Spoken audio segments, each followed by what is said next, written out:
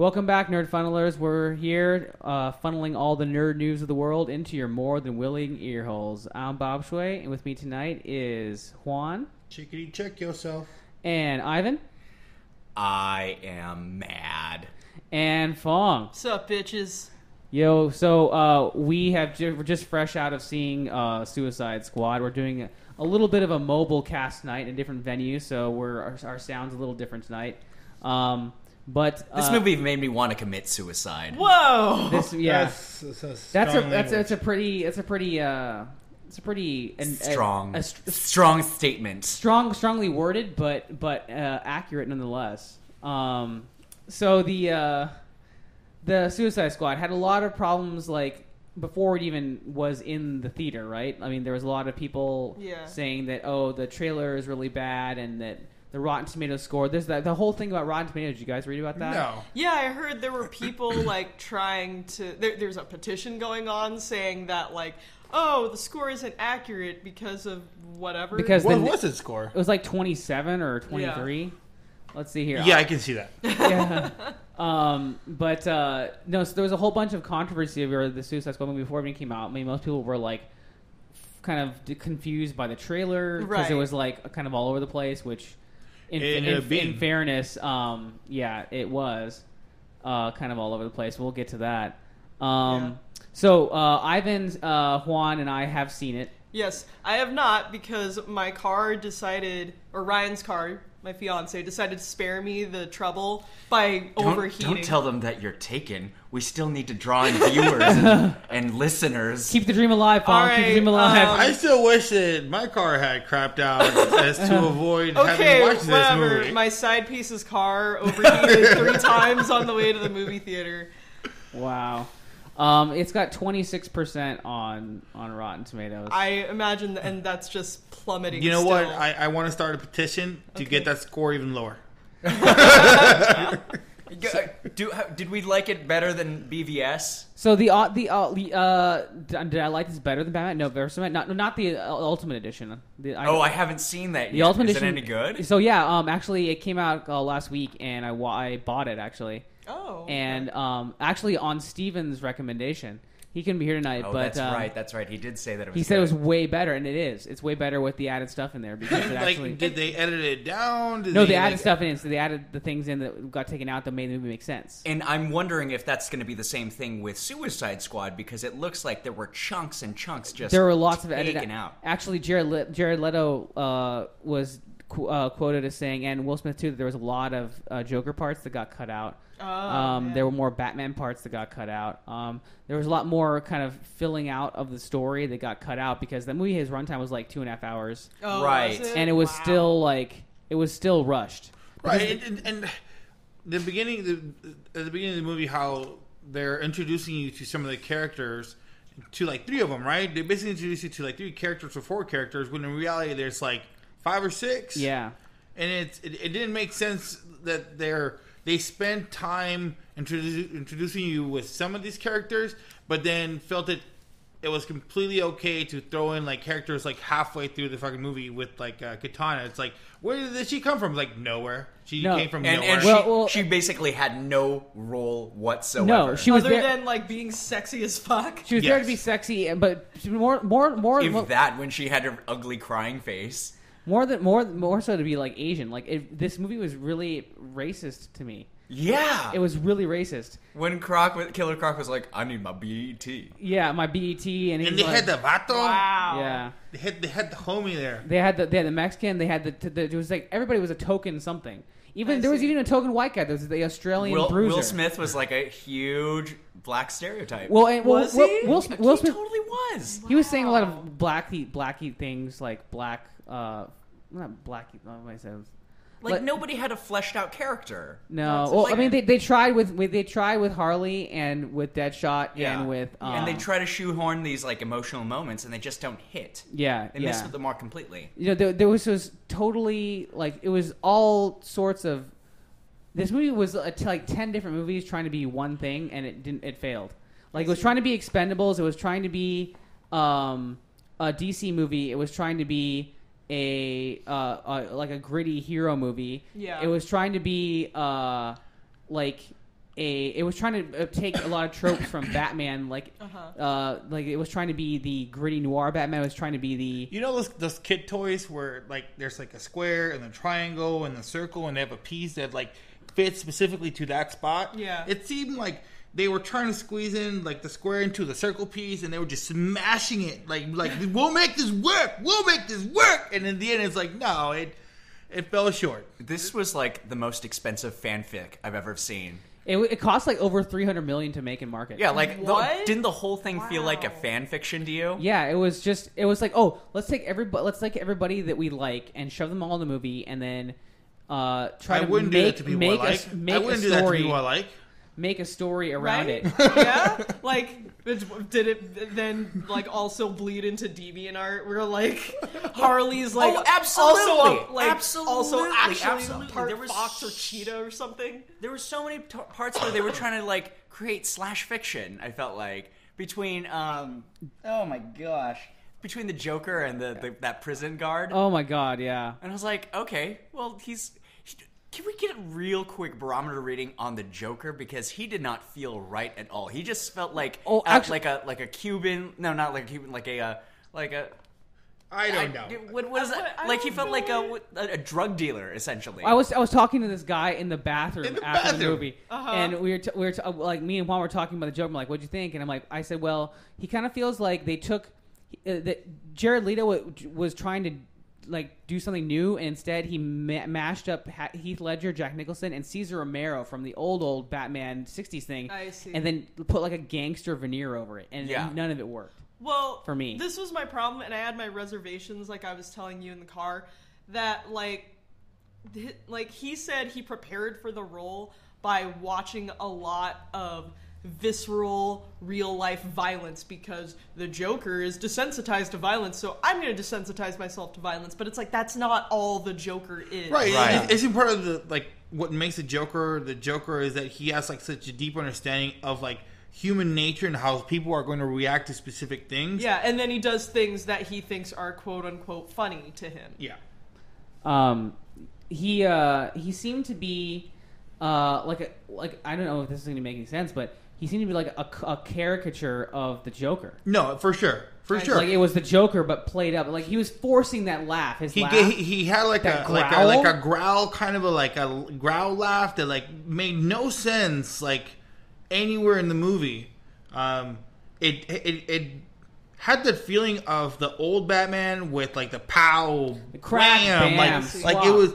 So there's the Cesar Romero aspect. Yeah, that's the part I was referring to. Yeah, it really takes you out of the moment. Yeah, his performance. It really his presence in the movie seemed like it didn't need to be. There's a whole bunch that didn't need to be in there. It's like it seemed like an unnecessary character like was placed just for the sake of placing the character in there.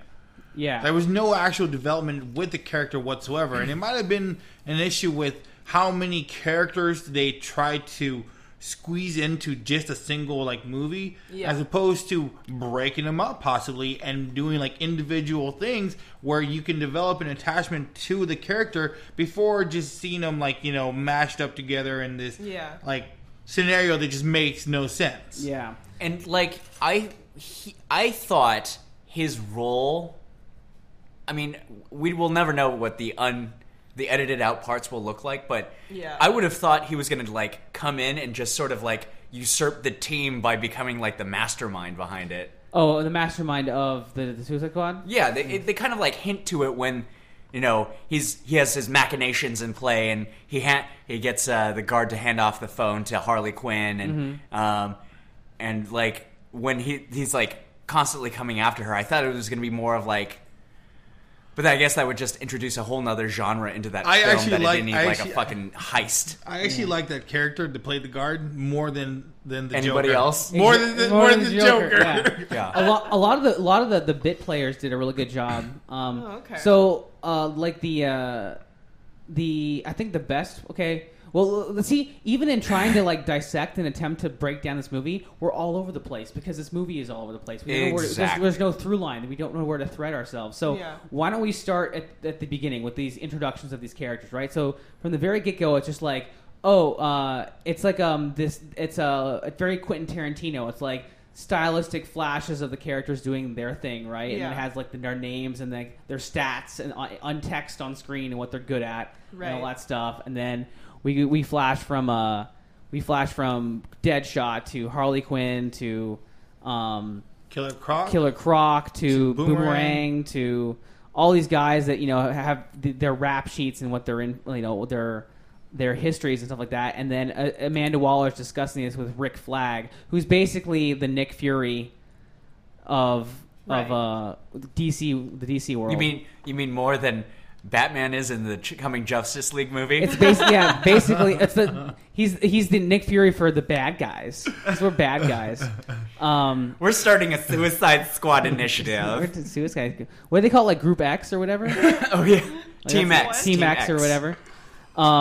So then, I guess the premise of the movie is that the Enchantress, one of the bad people, and the most powerful, I guess, goes rogue, and she's going to be recruited, and then she escapes through some fanciful magic doings, and gets control of the leverage they have over her, and frees her brother. And then her and her brother are going to build a machine that's going to destroy the world because they don't already have the mad. Like I didn't understand the way that the plot line follows is that the Nick Fury, what's her name, the Enchantress. Yeah, the one that gets all the characters together. Amanda Waller. Yeah, she's getting all these metahumans together for like an impending like World War III kind of a scenario where their powers are going to come into play, and then they themselves create the entire chaos that ensues immediately afterwards. Yeah, which is like, hey, we're just going to randomly create our own like issues. There's no like exterior anything that's coming in that's causing the problem. We're just going to make it happen. I think her problem was with the beginning. She said Superman's gone. That's their problem. Not Superman is their problem. They're like, we need a team to respond to threats or whatever. And I'm just like, well, you could have like. It's not like you're without superheroes. So apparently, fuck Batman and Aquaman and all these people. Do you think they're somewhere just brooding, just very offended? Well, at the very apparently so. The stinger at the end answered that question. The Flash is that they show in the movie. The Flash is the one that captures which one was it? Boomerang. Okay. And brings him in. He's in there for a flash, just a brief instance. It seems to me though that it's absolutely her fault for the entire thing, right? Yeah, and by capturing and controlling a eons old magic user that you literally have no idea how powerful she is. Yeah. And you're just kind of banking on the fact that, she's not smarter than you. Yeah. It seems like very, very short-sighted. Which is dumb because if she's an interdimensional being, you can probably bet she's got way more years of experience. Oh, absolutely. Intelligence than you do. And she's how old? Like 6,300 years? It was like 6,000 years, she said, on the little stat readout thing. And then Batman is actually the one that brings Harley in. Oh. Yeah. His main appearance in the film is capturing Harley. The Batman or Joker in this DC universe now they have he's kind of like he reminds me of like a Ziggy Stardust pop glam grunge warlord it's absolutely that owns accurate, Gotham City already, and he's got like gold and bling and jewels, and he's got these high rolling clubs and all these subordinates and stuff like that. Yeah, and it boggles me that Batman can't take that down. Yeah, and then they're in a Lamborghini driving around, joyriding. He's literally very accessible with Harley, and then Batman just jumps down the Lamborghini out of his Batmobile and causes them to crash, and then the Joker escapes, but he pulls Harley out, and then they lock her up. And Harley's how she kind of fell in love with the Joker as being like his caretaker in Arkham. Right. That was kind of very kind of joltedly done. Like I didn't feel the through line. It was just like, oh, she is the Doctor now. All of a sudden, she's in love with him. Like there was no romance built up. Like they need their own movie together. Honestly. Right. Once again, they just put too many characters like in one situation that was made up by the characters themselves. There was no exterior, like, anybody coming in and causing the issue. Like, they made the issue happen. Yeah. Right, but I mean, like, look at Batman the Animated Series. They told the story of Mad Love in, 22 minutes? Yeah. Like, they Way did better. such a great job. But then again, you only have, like, 3 minutes or less to do it in this movie. Like, yeah, I suppose. Which explains that they should have had them maybe come up with, like, their own movie first. If they were going to introduce these characters and are expecting to continue making films with these characters moving forward, then they should have developed these characters in a much better format than just mashing them together. Going off of that point, I think there's a perfect line in this movie that encapsulates the whole film. Okay. It's when they bring Boomerang to the place to the staging area where they get ready to go out to Midway City and take down the Enchantress. They pull him out in a bag, and a flag comes up, and he's like, well, looks like 12 pounds of shit in a 10-pound bag. And I'm like, bingo. This is exactly what this movie is about. Nailed it. It's like, how... Does no one else see the irony in this? No, it's funny because like right around that time too, they pulled the lot that like Will Smith's like, we're some sort of Suicide Squad. So it's like they pulled the title of the movie like right next to the actual theme of the movie, even though they didn't mean to. It was perfect, and they didn't even know they were doing it. You're right, Ivan. That's awesome. It's laughable. And Rick Flag is just kind of a morose, like barky soldier. Very there's so many stereotypes and so many racist stereotypes. Yeah. So we've got Killer Croc, who's just a black guy, and did you find it offensive that like the black guy is the one who's the ugly, big bruiser dude, and then they've got who's muscular and just like they paint him up very stereotypically, and then you've got the Asian who shows up and is quiet and only speaks Japanese for most of the time, and says nothing, does nothing except chop with katanas. And then she had like no has character one scene arc. where she has like an ugly crying face, and we're supposed to feel something for that. Yeah, there was no reason for her to be there. She was like a nothing character, and that lessens it. And then you've got the Boomerang guy, who's basically a comic relief for a movie that didn't need. Whose own fallacy was its comic relief. Yeah. Whose own problems were comic relief. And I wonder if that's probably studio interference, from what I understand of what I've been reading. Oh yeah, is that they wanted it? They had a much darker cut. I don't know how it could be darker and be entertaining in this case, but studio said that we want to have that same sort of feel, the one that when the trailer came out. So they had to do reshoots and re-editing in order to fit that tone. And what tone? I'm trying to think of what the tone of this movie is. I don't know what the tone is. We were just talking about it too. It's stumbling from set piece to set piece. It's schizophrenic. It's like a frazzled, discombobulated. This is the type of movie that the Joker would make. Yeah, seriously. It's like if the Joker made... You're right. If he made the... If I'm going to have a movie, it's going to be multiple choice. Oh my God, exactly. They try to include comic relief points throughout the film, and none of them were on point. None of them were really deserving on it, and it goes back to the point you're trying to make, which is you can't determine what the feel of the movie was supposed to be. Like, is it supposed to be dark? Is it supposed to be like cartoony? Yeah. Is it supposed to be a little bit funny? And it misses the mark on all of them. And it feels out of place within even the DC universe they're actively trying to create now. Like, this movie doesn't need to be. It doesn't need to exist. They should have gone straight to doing Flash or Aquaman or Wonder Woman. Like, and we know what kind of movies those are going to be kind of be and what those characters are going to play up as. But like, why do these characters even need to be around for right now? And that's a huge shame, because like the Suicide Squad comic series is actually really good. It's amazing, and I don't want people to be turned off to reading it because this movie sucks so hard. But they can take the time there to flesh out all the characters. Like, this is just again like shoehorning, Suicide Squad should have been a TV show.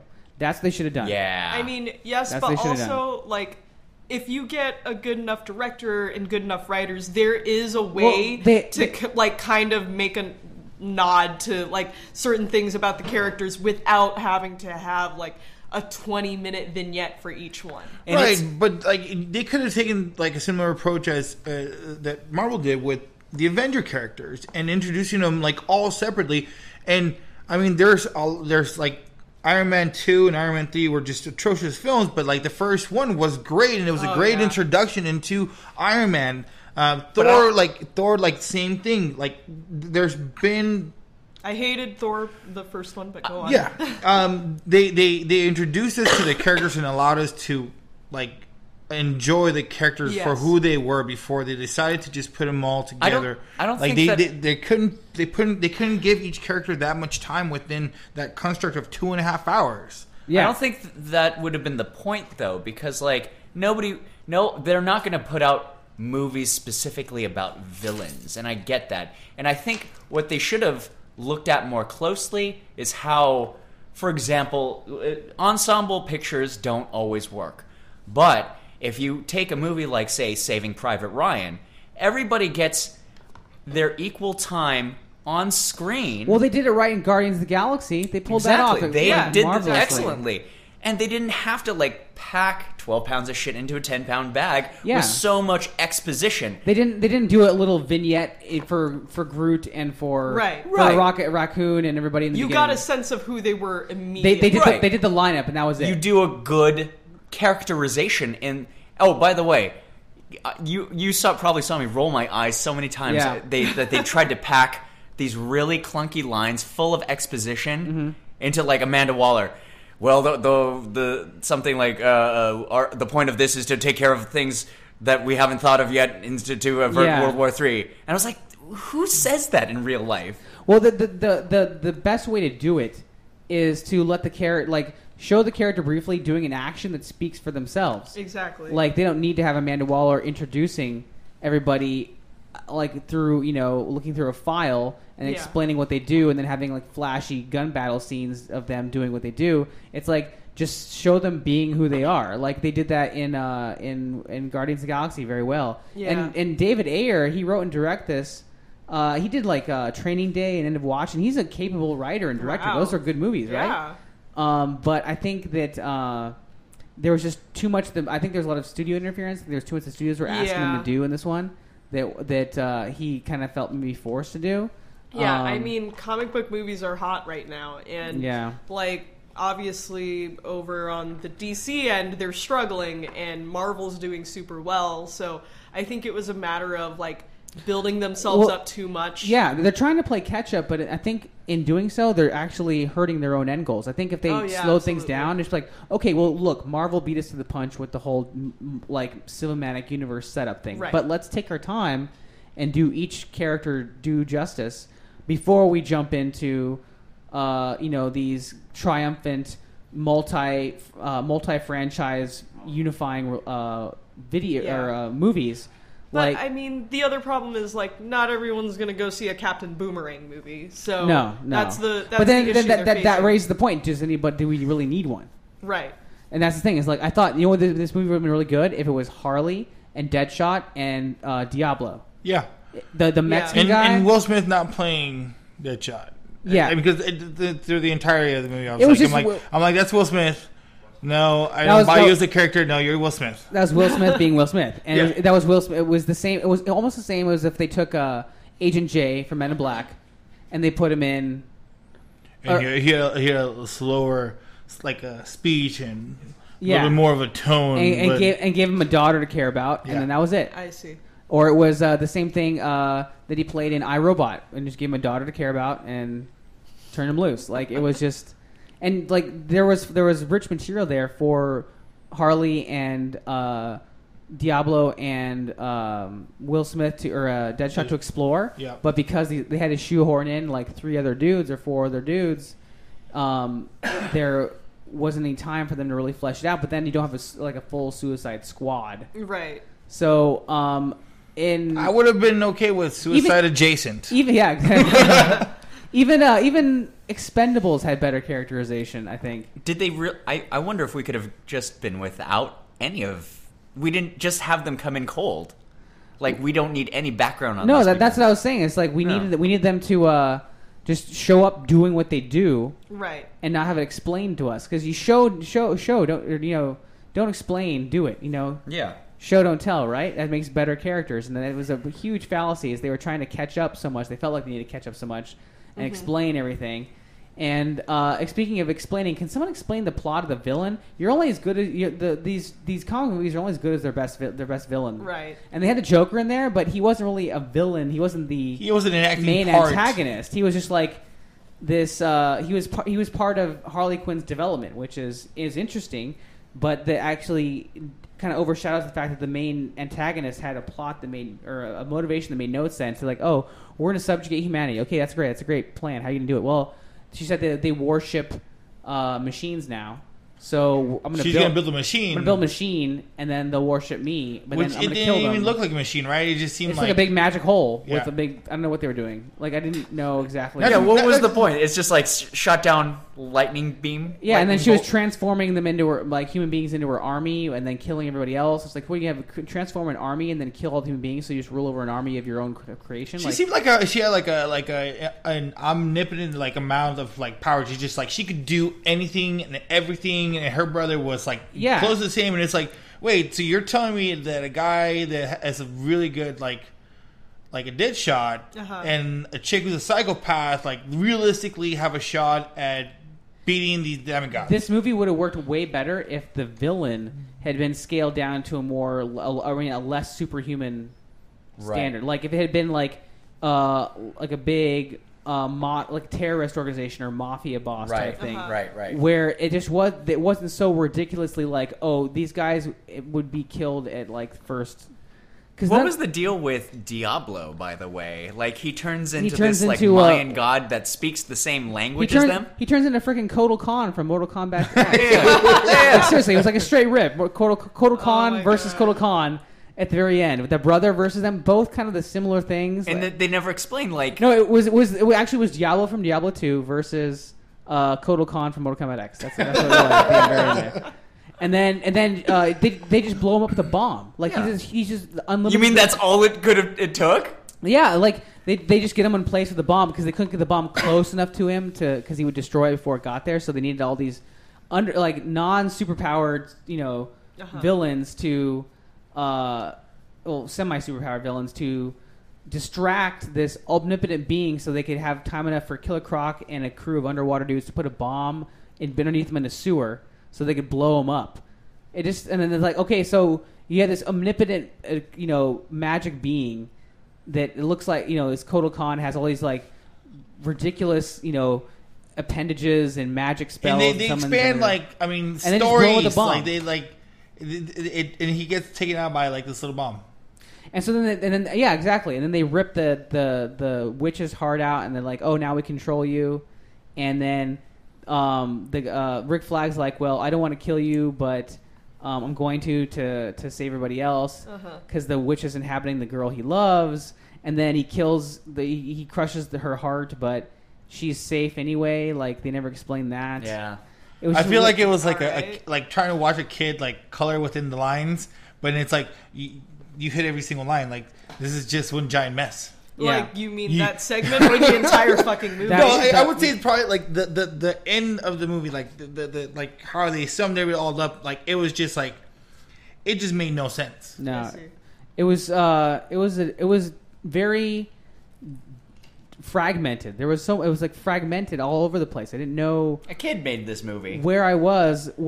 And David Ayer made it, and I was like. He's good. Like I had a little bit of hope going in this. I'll give it this though. It was better than Ghostbusters. I actually laughed at certain points during this movie. That's good. Ghostbusters though, that was bad. That was an awful, awful movie. That's a very low bar to pass. I think what another thing that maybe can help our listeners sum up our experience of this movie for our listeners is that I think the best scene in this movie was when they all kind of hung it up for a bit and go inside the bar and went inside the bar and kind of. Hung out with each other and kind of like started confiding in each other, and then the Diablo kind of gave his backstory, and I think his was the most well acted, well thought out, well portrayed acting, well executed in the backstory and acting in the movie is when he confessed to them all how he accidentally killed his wife and children with his powers. And the only one who actually had like any kind of like powers. Yeah, no one had actual powers, and he was the one that was most hesitant to use them. He didn't even use them for the first half of the movie. He didn't want people to to die by his hands. He had given it up. Yeah. So when this movie stopped trying to be what it was trying to be, it was actually at its best. Which is the best praise I can give this movie. Which is a lesson that Hollywood probably will never learn. But it's what was it trying to be? It's less is more. It's less is more. When they were actually a team, when they were actually like confiding and learning about each other instead of just trying to like be, like just shoot things and blow things up and move the plot forward. And I gotta say that this movie was missing everything that a good team movie has. And that's the team feeling like learning about each other and feeling each other out and like coming together. There was no point where they like they didn't came do together. that because they're bad guys. Hell, there was more of that behind the scenes. Like they bonded, except there was a couple, Jared Leto, who was a crazy person. Apparently, he on set he was very difficult, according to Will Smith. Well, he never broke characters. Yeah. So he also decided that it would be appropriate to send everyone in the cast nudie magazines with quote-unquote used condoms in them. But see, the thing is, that would have been awesome if this whole method acting routine of his had actually given itself over to a coherent and awesome Joker performance. But this was not anywhere Leto's near... he's not a bad actor, so what the fuck happened? This was nowhere near Heath Ledger or Jack Nicholson. Or, let's be honest, Cesar Romero had a leg up on this guy, too. At least when he was cheesy, he was owning it and he was trying to be. Well, yeah, that was the point. Like, he was hamming it up with this fake laugh and this fake growl and this, like, just movements that were just... they just felt phony. They didn't feel, like, organic. Like, remember that time in Batman The Dark Knight where Heath Ledger is filming that guy to send the cop and sends the video to the police, and Batman is like... he's giving on tape. He's like, "Look at me, look at me, look at me." Yeah. Like where he kind of slips and lets the veneer slip, and he just goes kind of crazy that way. Mm-hmm. Like that was the kind of crazy that I think was that Leto was trying to go for, but in doing so, he kind of reached into it comically. It like became so far. He reached for that so hard and tried to push it so hard that it just became kind of a comic of himself. He kind of reminds me of like the Mad Kitten from the Lego Movie. Oh yeah, essentially that was the same character. It's like nice, angry, nice, yeah, kind of thing. Exactly, and it was just so Ziggy Stardust, glam rock, grunge, and the music was all over the place too. Like it had like this kind of like hardcore Bruce or Christopher Nolan Batman music mixed with Queen and Eminem, and it just it was a pastiche. It was a mosaic that had no overlying theme, and it didn't still got to be better than the theme. It didn't resolve in anything. It's a mosaic that ended up being a magic eye. Exactly. You had to blur your eyes to get it and come into focus, and it never came into focus. You sat there shaking the picture going, why won't you reveal... Where's the movie in this? Why won't you reveal... Yeah, why won't you reveal John, yourself let's remember, though, the Ghostbusters theme had Missy Elliott and fucking Fallout Boy. Don't get me started. So, still probably a leg up on Ghostbusters in the music department as well. Yeah. True. Because at least they didn't put in shitty songs. This is a movie that was some good pixels that just didn't make a sprite that looked like anything. It was just resolved into shit. You mean like a tie-dye shirt? What? It was like a tie-dye shirt? It's all colorful, and it, like, you had your eye, it draws your eye, but then you get closer, and it's like, now, guys. And it's like, it looks like a giant blob. But when you try to actually like resolve it, it's like, yeah, what is this? And tie-dye's gonna work because like a lot of the colors in this were like was very bright. They even had the Joker and Harley in the tub of that chemical, and they were where did those colors come from? I don't know. Their makeup was wearing off. I don't know what it was. That's the contents of her soul leaking out. Her soul were leaking out. Her insanity, blue and red. Blue and red. Okay, so I'm gonna briefly jump into what I did like about this movie. Okay. And it's very short. All right. The costume design and makeup are very good. Very good. Yeah. They did do Deadshot's costume, Harley Quinn's costume, the props, the guns, the prosthetics on Killer Croc, all done very, very well. I still hate Joker's costume, but the technical aspects of the movie, I mean, the special effects are very good. The costuming, the makeup, all very, very good. The cinematography is very kind of jolting. Although there was some it wasn't like a Michael Bay, like you can't tell what's going on screen, but it kind of went back and forth. They didn't want to be because it would do those slow-mo cuts too. Okay. There was a lot of slow-mo cuts, and there was a lot of like frenetic Michael Baying, and it went back and forth. And again, there's like no kind of running cinematographic theme that we could follow, at least to me. But at least I could follow it visually for the most part, which is more than I can say for like Transformers 3 or whatever. I see. Okay. So you mean when it plays on TNT? Yeah. In the next couple of years, you're just going to put it on mute, and you're like, "This looks like a pretty film." Yeah. What'd you think of Margot Robbie's performance as Harley Quinn? So, like, strong. Really? Yeah, you liked it? Yeah, I thought it was probably one of the stronger ones in the ensemble. Well, it was Harley Quinn. I mean, that's the character. That's who she is. Yeah. There was she didn't stray far from it. No, she didn't really make it her own. I think she was kind of just playing the Harley Quinn kind of from the animated series and a little bit from the comic, but that's cool. But I mean, that was pretty much it. Like, not to sound like a cliched like geek girl, but like she's one of my favorite characters in a comic series. Like, it felt like when they introduced her on like the animated series, it was like, wow, like now there's actually a formidable, cunning female like protagonist in a sense. Yeah. I want to give a caveat then to her performance because it was good, but it was still two-dimensional. Oh, I see. Yeah. Gotcha. It was, there wasn't any, it was Harley Quinn, and we only got very little bit of Harley Quinzel, or Harleen Quinzel, like before she turned to the Joker. And then, I mean, there was a little bit of like her kind of wrestling with her ethics. That was the thing that people, the challenge they had in this movie is because like, they're Suicide Squad, they're supposed to be bad guys, right? So it was them wrestling with their ethics, right? But if they're bad guys doing horrific things, and that's why I liked Diablo and his scene in the bar, because he's the only one that really did horrific shit, and then really wrestled with it the best, I think. Right. Because I mean, Harley, she's like breaks the window open. She's like, "We're bad guys," and she takes the purse, and But I mean, I feel like there wasn't enough like talk about the truly evil person there, who was Amanda Waller. Yeah. Like out of all Amanda of them, Waller. she was just like, okay, Deadshot kills people for money. Yeah. But Amanda Waller is this faceless government goon, and I kind of liked her character in that way. Like, there's a part where they're like trying to exfiltrate from their secret base atop of a building, and then she's all like, "Get rid of everything, wipe us clean." And then when that's done, she like shoots her employees in the head. Like, they just like kills them all. And I'm like, oh, that's pretty cold. And that's like something a little bit more scary about that. Even Deadshot like said that was cold. Yeah, what's that? Even Deadshot said that was yeah, right. Cold, right. And I was thinking to myself, how could that character be more interesting? Like, it would be more interesting because she's obviously someone who plays with the big boys, right?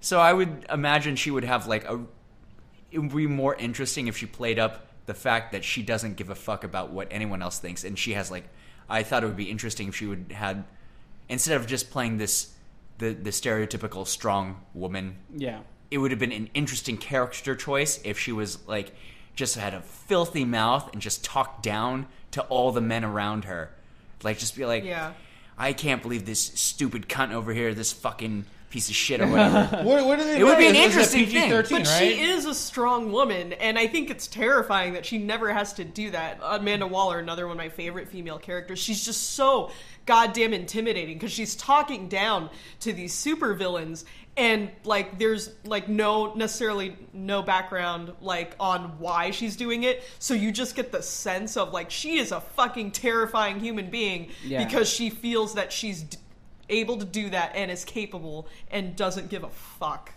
Yeah.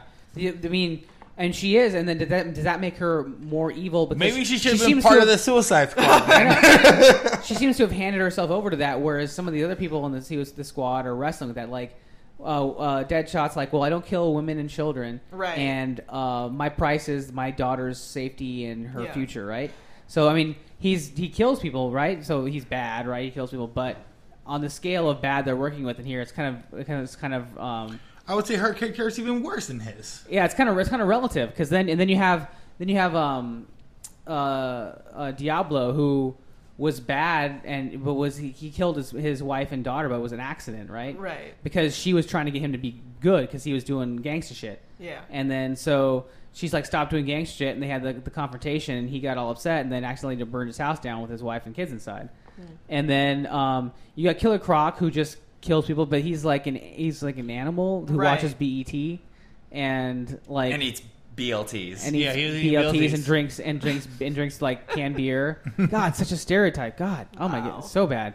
I want a BLT now though. Boomerang Man, like what? Like his abilities were to like throw his blades that were like a boomerang. Like it seems like the worst. That was villain worst member ever. of the team. He's like, oh, and you know who we totally forgot about that they signed on was that rope climbing guy who was in there for like 15 minutes before they got killed. I don't know, Skrillex, Indian Skrillex. Yeah, he was like a professional like entry and exit man is what he was supposed to be into the team. Crisscross was his name or something. I can't remember. Was his name really Crisscross? I was like, who the fuck is it? Did he wear his overalls backwards or something? The best part was like when I saw him on screen, I was like, this guy's immediately gonna die. Will he make us jump? Yeah, exactly. Crisscross will make you jump.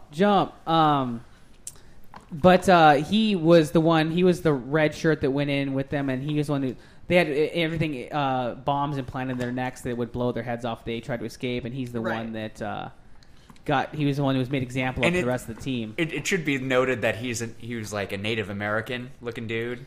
Oh, and, man. And the fact that he was trying to go off the reservation, so the white man like comes back and like reasserts his control. His name is Slipknot. So not far off from Skrillex there. Just one band over.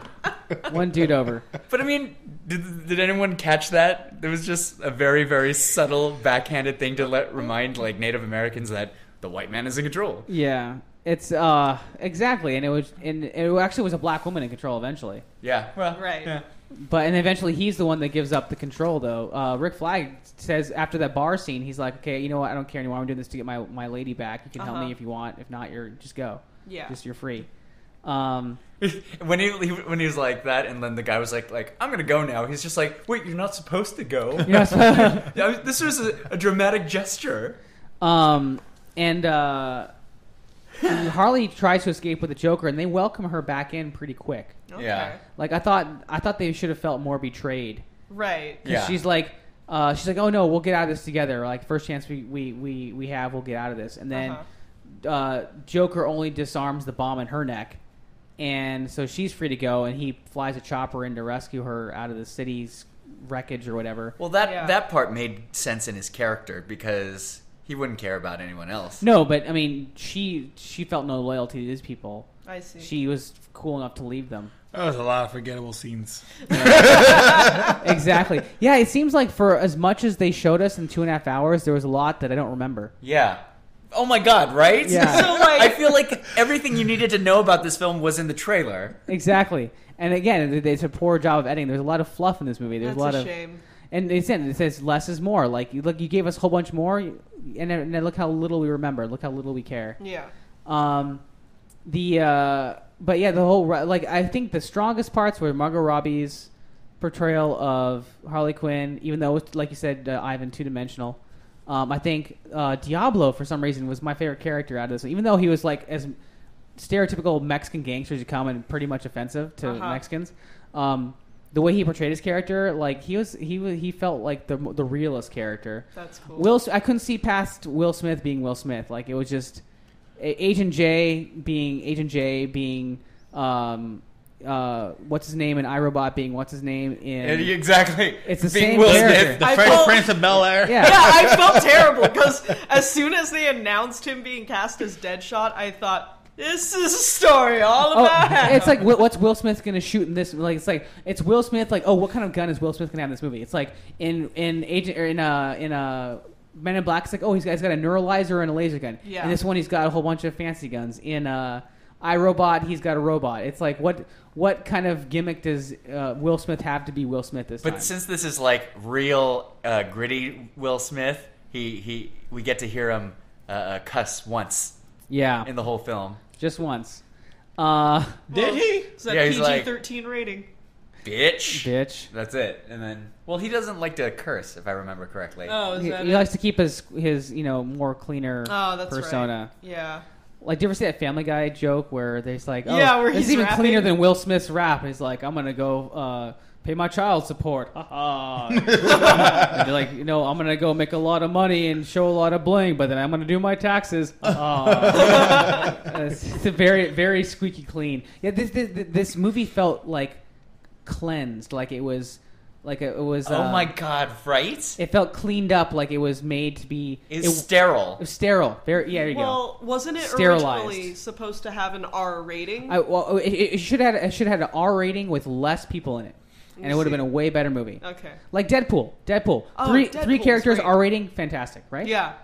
3 major characters. You had a Deadpool and Negasonic super teenage ninja person, and Colossus, right? And they had a nice character arcs for each one of them, and they each played they each had their moments, their scenes. They each kind of played off each other in like a little and triangle I thought foil. Vanessa was sussed out pretty well. Yeah, we didn't know a ton about her, but we knew enough as to why she was relevant to the story. Yeah, it should have been Diablo. It should have been Deadshot. It should have been Harley. Even if there's more people, it can work. We have fantastic war films. We saw that with Guardians of the Galaxy. Yeah. And to a very lesser degree, Fantastic Four. Although I'm not quite sure if I like Fantastic Four, the original couple, better than this one, because the latest one was an absolute abomination. But the ensemble movie can be done very well if we are shown and not told, right? And exactly. that we are. I feel like we're shown matters, yeah. and it's not fluff, right? And I think we keep coming back to this. A through line through most of our disappointing film podcasts is that we need to be shown, not told, and that's generally how you do good fiction. Yeah, exactly. For sure. It's just, I feel like, I don't know what went on in behind the scenes to the writing of this, but I feel like that, again, there was probably studio pressure to exposition a whole bunch of stuff and move things forward in a overarching series movies that they're trying to get out as quickly as possible to play catch up to Marvel, when they would make way more money and make way better movies and sell more DVDs and Blu-rays if they would just slow things down a bit and pay attention to their characters instead of trying to pay attention to the plot to catch up to a grandstanding final movie that is way out in front, way out in the future, that was probably, if they keep doing things this way, going to suck the worst out of all of them. But what if this is their ultimate marketing plan? I just had a thought. Okay. Release putting out shitty movies. Right. Release a beta version in theaters so people get really pissed off, and then they release extended cuts like BVS. And then people go and buy that, and it's like, oh, this is so much better than the $12 that I spent to give them several $100 million. But you would make more money if more people went to the movies and then also But let's think of a Hollywood executive. Okay. In which that nothing makes sense. I need my $100 million return right now. Yeah, because they can only see as far as the next quarter. And that's another thing is these studios are so concerned with being beholden to their stockholders for profits at the end of the quarter. Yeah. They don't go because Marvel had Civil War. They had their big multi-character action set piece, and so then DC rushes out Batman vs Superman. When in all logic, they should have just started with the Batman film and then had Wonder Woman and then had Flash and whatever, instead of trying to shoehorn everything in. Because in this film, we do get glimpses of the Justice League. Flash captures Boomerang. We get Batman capturing Harley Quinn, and then at the very end, the stinger is. Spoilers. Bruce Wayne meeting with Amanda Waller, getting information on her metahuman list, which has Flash and Aquaman on it, so he can start putting together his team. And one of the lines is she's like, you should cap off this team you've got going. I have friends that we can do this for. They'll handle it for you. Yeah. Not so subtly, but. And I went into this wanting to like the movie, man. I wanted to be like, yeah, like I was wrong, and I'm gonna like eat my words, and I'll go and see the film again. I'll gladly go and pay the $16 to see it in IMAX. But it just wasn't good. And now we get Smug Juan, where he was right. The saddest sounding right person in the world. Juan's always saddest when he's right because he's right frequently and he's got good instincts on these things. I gotta say the other issue that I think is happening with movie studios is they are terrified of the R rating because they think like kids won't go in and see their movies. But look how well it did for Deadpool. Yeah, but like look at Deadpool, it did so well. Also, kids are gonna sneak into your fucking movie anyway if it's good enough. And look at it this way: if the parents like the movie, if they go see an R movie and they like it, and it's like, oh, this is a great comic movie, they'll take their kids to see it anyway. Oh yeah, for sure. And then buy the Blu-ray and buy the Blu-ray stuff. So you're gonna make the money. Their kids while they're watching. Exactly. They're not thinking like, oh, then you make double the money because the parents will go see it in the theater. And they're like, oh, that's great. That wasn't so bad. I'll take my kid to see it. Yeah. And they just don't think like that. They just think like, okay, how much money can we get out of the viewer the first time because we want to extract as much as soon as possible. Yeah. And now China's decided not to release this. They're going to miss the Chinese market on this one. Oh, wow. Because it was so bad and there was so much controversy going ahead of it. Wait, what kind of controversy specifically? Oh, the whole Rotten Tomatoes thing, and then they only allow like a certain number of movies from America to be released in China every year. And I guess this was just so badly received here that they decided to screw that. Wow, we're not gonna do it. I wonder if they'll release The Great Wall. One of the trailers was for The Great Wall with Matt Damon. I doubt it. I highly doubt it. That's another. Of course they will, because it's a domestically made film. Is it? So they can and they will. Even though Matt Damon's hashtag whitewashed Hollywood, they're skipping over an Asian actor that could have done the lead role for Matt Damon. The director had to come out and say, "Oh, he's not a main character, but by the way, he's one of 5 in a team." Yeah. This is a Chinese guy, by the way, so I'm not gonna go. Not gonna do the full accent. But no, he had to explain that Matt Damon isn't a main character. You could have fucking fooled us. Yeah. You could have just not had him on the poster. He had him on the. He was the only character in the trailer that was like through the whole trailer. Yeah. Exactly. but then again, I've just been informed that apparently China loves Matt Damon. What? Really? So. Well, I mean, they brought The Martian over there, and a lot of that Martian movie was played China big time. Oh, okay.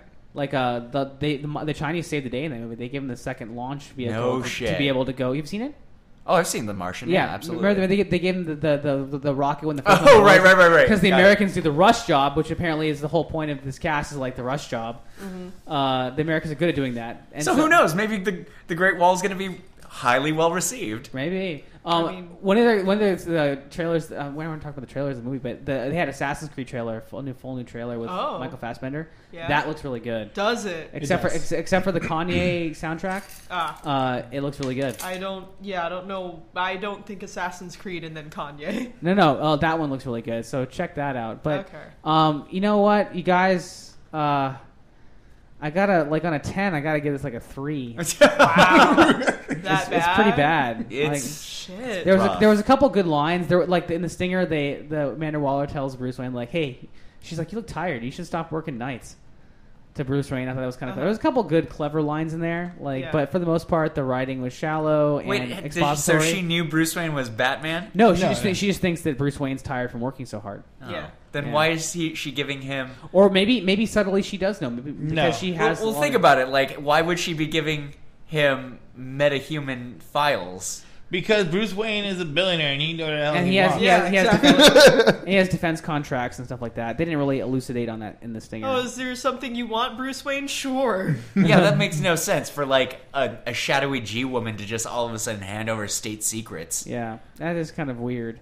Ben Affleck's brief appearance as Batman in this was actually pretty good. Yeah. That's right. It was actually pretty good. It was Batman he was in the Batmobile. He didn't kill anybody. He flew out of Batmobile and did his little bat hook swing. He actually saved people. Into the water, saved Harley Quinn. Oh. With his little bat scuba device. Yeah. And then comes back out. Scuba device. Well, no, he has his little breathing mask. In that scene where has a does rebreather. he kiss her or does she kiss him?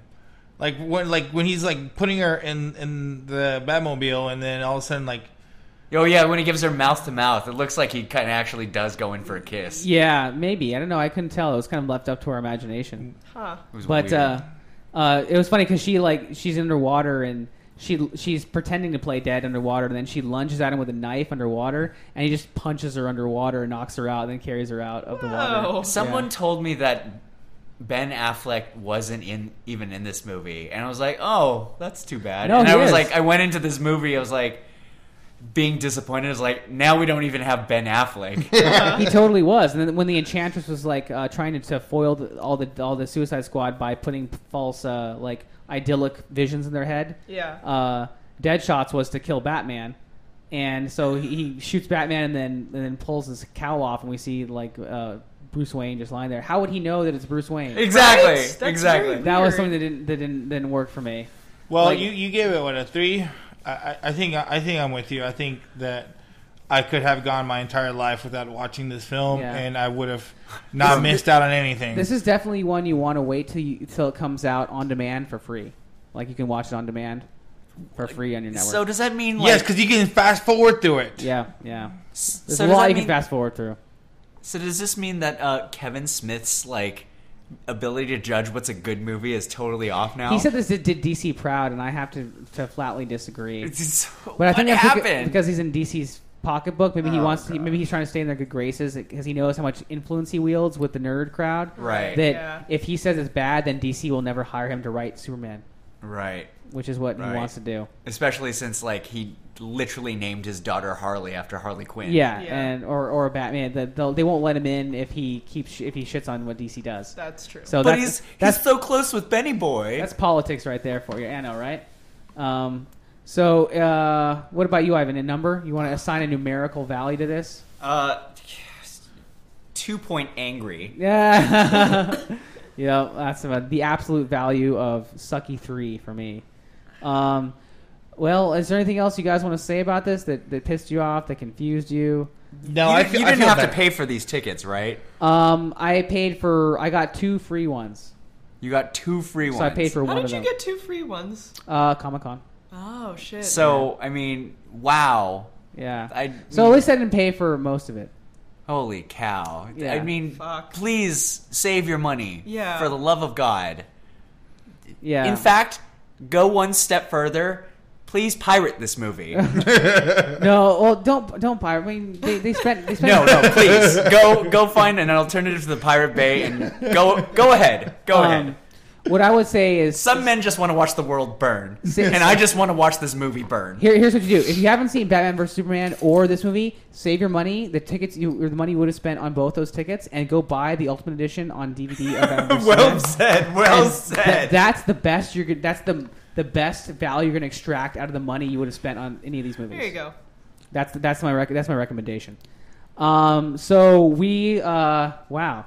Well, we here at NerdFunnel, we like taking bullets for you guys. That's what we do. So we feel like we've shielded you. I can leave this day going home feeling we took the bullet for you.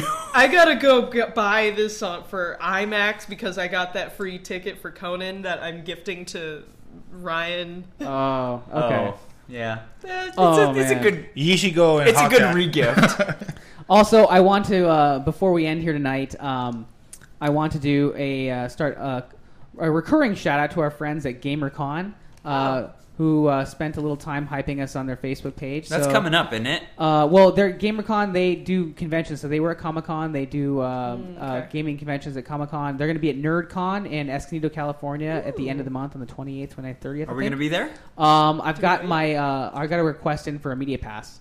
So I'm still waiting to hear back on that. Okay. I'm going to call them tomorrow. Cool. And see what that's about. But yeah, GamerCon, check them out. GAM3ER con. Isn't Gamer. it just 3R? Yeah, not 3. GAM 3R. GAM3. It's leet speak. Yeah, Yeah. lead speak. I'm putting E's in where I want to feel them. Gamir. GAM3RCON GamerCon. There you go. And if any of our listeners, if we're going to NerdCon, They're gonna be doing Gamer Bowl next week. Let me just pull up the info on that real quick here. They're gonna be doing GamerCon next week. Let's see schedule. Let's see there. Okay, well, they had their schedule for Comic-Con that was up. So they did like retro gaming. They arranged like gaming tournament stuff. They were at Comic-Con. They'll be doing that at NerdCon too. They'll be let's see. Well, they'll definitely be at NerdCon in Escondido, California at the end of the month. Awesome. And if we go, any of our listeners who are attending can find us there too. Yes, they will. Let's see. We can find them at GamerCon. Let's see here. Let's see. You can find them in. They have lots of ads on the UT. And you can find them on Facebook, GamerCon on Facebook. Facebook.com/GAM3ER. And hit them up on. So there is an E. There is no. It's GAM3. No, there's no one. I keep putting it in there. GAM3R. God, GAM3R Con. GAM3R. Yeah. Okay. By the way, have we heard back from Kamikaze yet?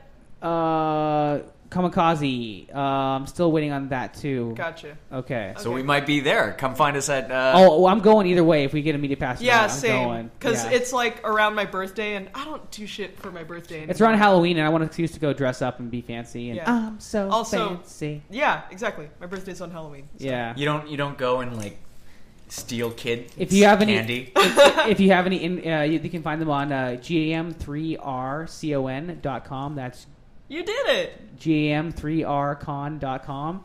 You can email them at info@gam3rcon.com. You're so proud of it now. I'm super stoked about this. It's like a kid learning to whistle. Once he finally gets it down, he does it all the time. They are on Twitter at GAM3RConSD. Capital GAM3R, capital CON, lowercase SD. I don't think you need that. Oh my God! I'm just. It's just really fun. This is just funny to you guys. Oh, and sorry, their Facebook is facebook.com/GAM3RConSD. Sorry, GamerConSD. They got some funny, hilarious posts. I'm following them. Cool. They're really cool. They put up good pictures, awesome memes, all stuff for nerds and gamers, both on the table and on the screen. So check it out. And until next time, you've been nerd funneled. Watch less Suicide Squad.